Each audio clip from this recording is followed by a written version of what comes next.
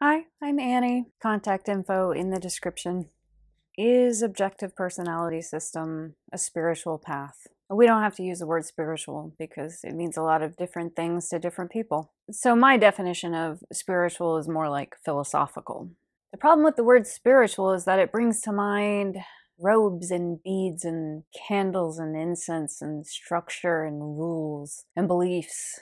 And all of that stuff doesn't get you any closer to the truth. If anything, it sort of obscures the truth. It distracts us and puts us asleep to the process of investigating what is real, what is really true. So you could say spiritual or philosophical, whichever word feels more comfortable to you. I've always had this deep yearning to understand what the hell is going on here. Who am I? What's the point? How does it all work? What is the nature of reality? So thinking of spirituality in that light, is objective personality system a spiritual path? So what we learn in the system is that there's a personality code, and Dave and Shan have narrowed it down to 512 types. Could be right, could be wrong, but the point is there are a finite number of types of different codes that present as personalities in the world. And when you observe yourself and others and you see that it is a program that's operating, it seems really obvious and natural to ask, who am I without the program? And you could say, well, there's the personality code, but then there's also nurture, the external circumstances that we are born into, the country, the family, the situation that we're born into. Then again, it seems pretty obvious to ask, who am I without that? And it seems like there's something there. We're not just code and circumstances.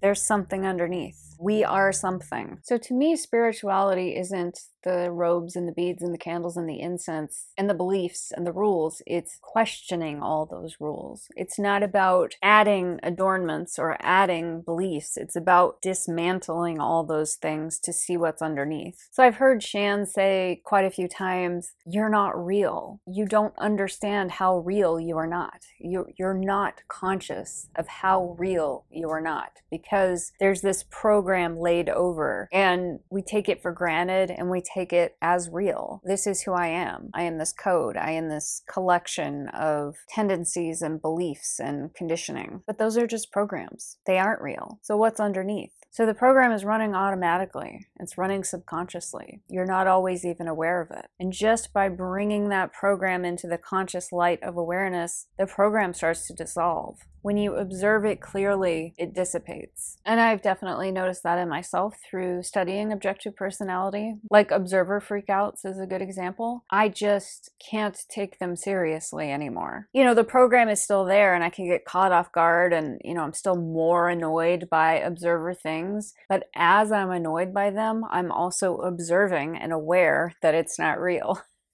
And it starts to fall apart. It really does. And your reactions become more and more decreased over time because it isn't real. You see through it. In the observer freak out or the decider freak out or whatever, it's not real. It's a trap. It's trying to trick you into believing that you are this program. But I don't think you are. I think you're more than the program. And my question is, what is that? What is that thing that I am that is not the program? And it seems like as you observe yourself and bring yourself into sharper and sharper focus, then the ego structure just becomes looser and looser. So like in Photoshop or any other graphic design program, you can take an object and adjust the opacity. So you take like a square or a triangle or star or whatever. The opacity might be like 100%, but you can like nudge it down to 80 so that it's a little bit more see-through. That's what starts to happen to your persona, your ego, who you are, as you start to observe it very closely. The opacity kind of gets turned down a little bit, so there's more translucency there. If you observe yourself intensely for a year, maybe then your opacity is only 97%. And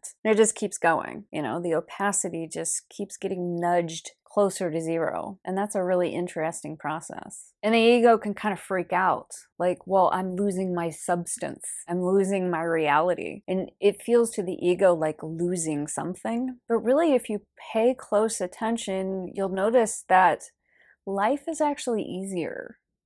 It's easier to be in the natural flow of life as the opacity of the self gets sort of turned down a little bit. Life is more comfortable because you're not taking the fake, false self as so real. It seems like all those programs they're really held together by fear.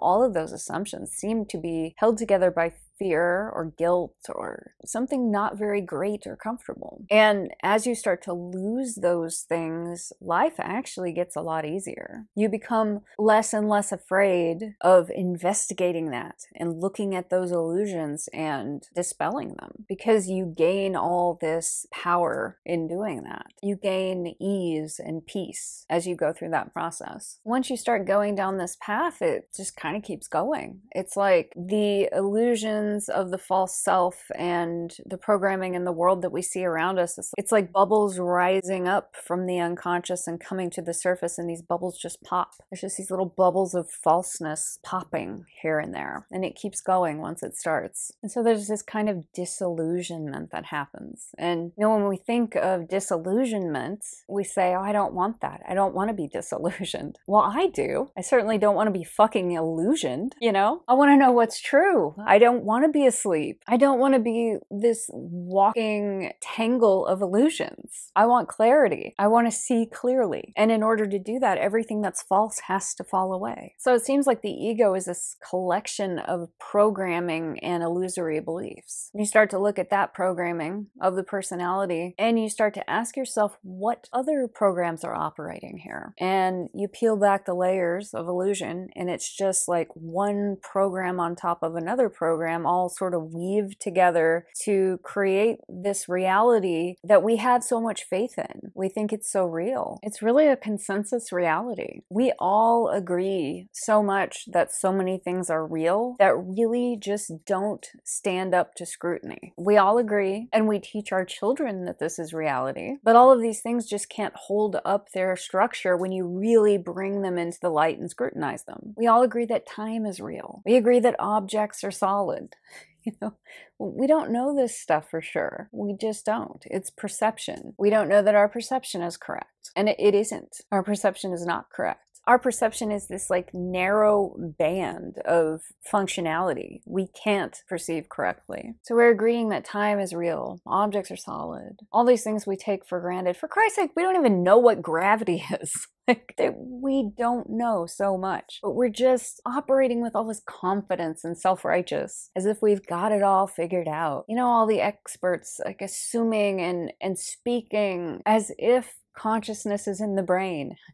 We don't know that. You cannot prove that consciousness is in the body. We're just operating under a lot of assumptions. But what's true? That's what I want to know. I want to know what's really true. And so if I see something that is false, like, the personality code, the automatic reactions, an observer freak out or a decider freak out, I want to question that. I want to dismantle it. I want to see through it, because that gets me one step closer to the essential boiled down truth. That's what I'm interested in. So is objective personality a spiritual path? I think it depends on who you are and where you're at and what you're interested in, because you can study objective personality at a lot of different levels, and it means a lot of different things to different people. But for someone like myself, who is deeply philosophical and already on this path of discovering what is really true, what is the nature of reality, then I'm going to see everything through that filter. Everything in the world is a symbol that points towards the truth, and I want to look at it and understand. So for me, it seems really obvious. Like, how can you study objective personality and not ask yourself these questions? How can you not ask, who are we without the programming? It seems really obvious. And it seems like the truth is laid out before us all around, and it's probably actually really obvious, but we just can't see it because it's covered over in all this bullshit, all the programs. And I want to dismantle those programs one by one. That's what I'm most interested in. But not everyone is interested in that. So you can totally, read objective personality,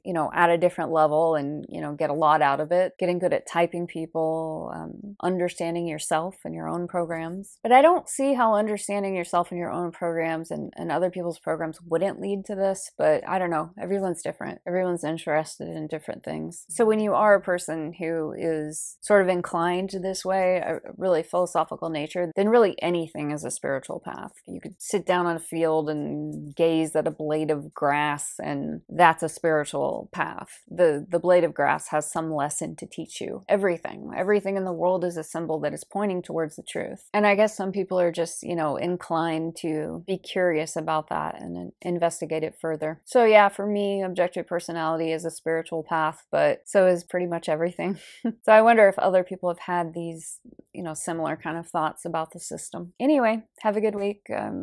Good 4th of July if you're in America. Fun times and tasty foods to eat this weekend.